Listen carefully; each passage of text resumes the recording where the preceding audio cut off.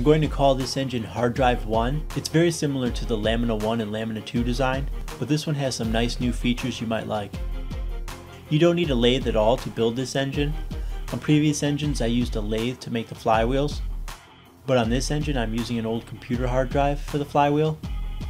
Hard drives actually produce electricity if you spin the motor by hand.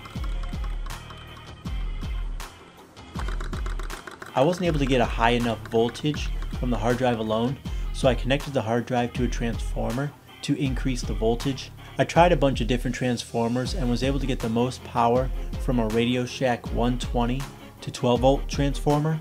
I've been using denatured alcohol for the heat source, but I'll show you later that a candle will also work. I bought a gallon of alcohol from Home Depot.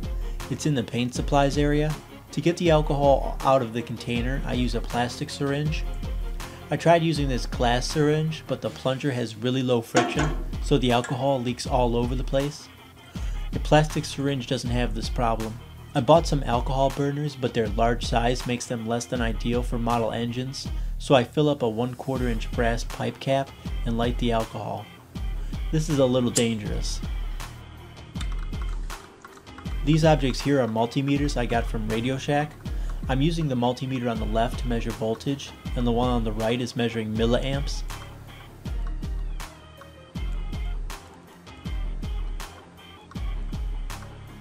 This device here is a tachometer for measuring the RPMs of the flywheel.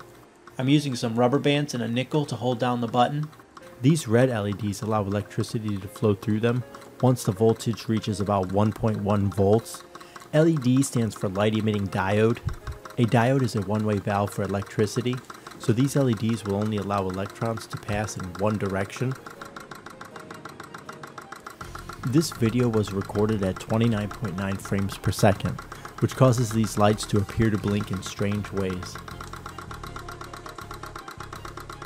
Using a hard drive like this produces 3-phase alternating current. I am only connected to one of those 3 phases. Alternating current means the electricity flows in one direction, stops, then flows in the opposite direction. This happens many times per second.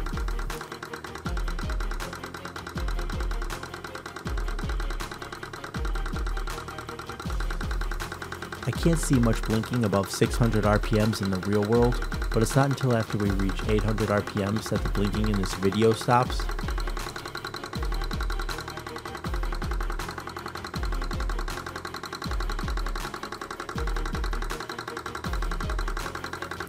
Yellow, blue, and green LEDs require higher voltages before they light up, so they would not shine as brightly as these red ones will with the same voltage applied to them.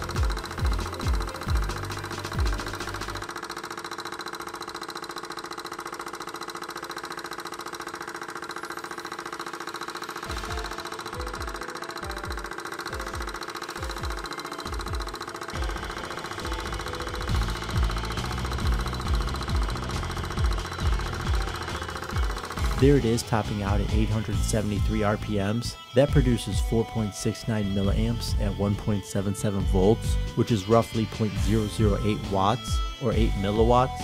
I should be able to get more power out of this engine with some more experimenting. The alcohol is completely burned up in about 20 seconds, and then the engine continues to run for another minute or so. Here's the same engine running off the flame of a candle. It made it to over 500 RPMs during this run. I'm going to make another video with all the details of how to make this engine. It's going to include all the dimensions of all the individual parts and how to make those parts, so stay tuned for that.